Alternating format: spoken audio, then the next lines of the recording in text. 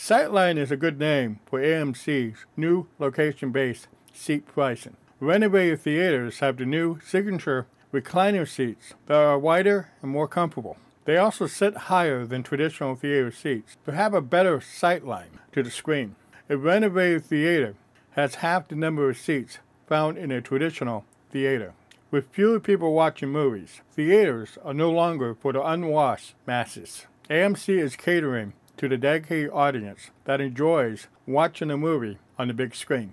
Most comments I've read about the price change come from people who haven't been to a movie theater in decades. The last movie theater I went to that had sticky floors showed 2 movies for $5 in an old playhouse in the late 1990s. You can bet that some of the stickiness on the floor wasn't from spilled sodas.